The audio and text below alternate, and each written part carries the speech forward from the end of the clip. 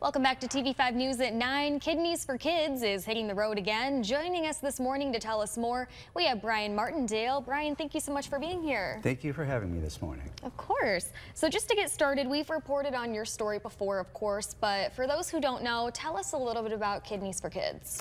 Well, Kidneys for Kids, we founded Kidneys for Kids in 2022 to advocate nationally for children who need kidney transplants, as well as providing financial assistance to families for costs of their child's treatment not covered by insurance.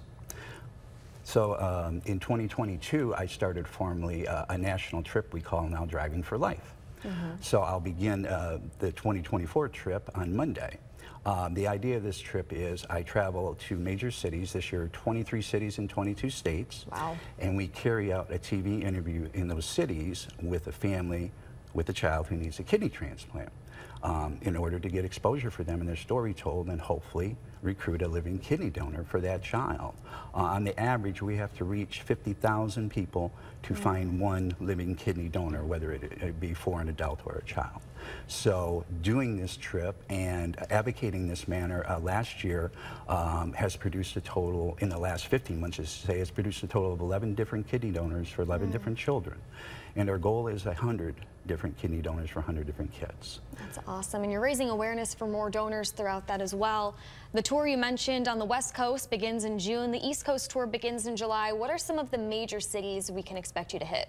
I'm hitting in this leg the end of next week, Denver, Colorado, and then to Los Angeles, San Diego, Phoenix, Houston, back up to St. Louis, Indianapolis, finishing in Chicago, and then in July we go all the way down to Florida, to Tampa, back up the East Coast to Washington, D.C., Philadelphia, and then finishing in New York City with what we hope is a major interview. So exciting. Brian, that is awesome. And you'll be driving the Garber Chevrolet Equinox. We have a live look at that right now.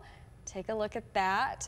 Brian, you've been doing these trips for years now. What would you say has been your biggest takeaway so far? My biggest takeaway is meeting families, parents with a child going through a fight with kidney disease. Some of these children are as young as 2. And adults can't fathom sometimes that their full-size kidney can be donated to a child as young as 2 and save their life. And I've seen what parents go through having children with dialysis at home, having to have dialysis 10 hours a day, 7 nights a week.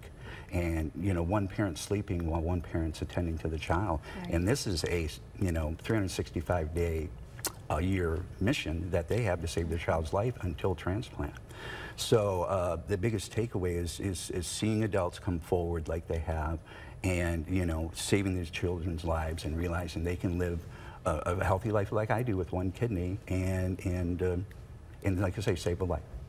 Well, as you mentioned to me before we got started, testing yourself to see if you're a match has really never been easier. You brought some of those kits to show us. Yes. Can you talk about that a little bit? Well, we're working now with Kidneys for Communities. Kidneys for Communities is based in Ohio, and they help do the matching for adults and children, cross-matching to find out if an adult, in this case, is viable to donate to a child. And now it's as easy as us sending you a HLA testing kit, which is a swab kit, like it's used for bone marrow testing. You can just as easily swab now, and we can do the initial matching without any obligation and under autonomy until you decide to become a living kidney donor. But it's easy as just registering through kidneysforkids.org or kidneysforcommunities.org, and we'll do the initial cross-matching and get you this kit right away, and you can save a child's life.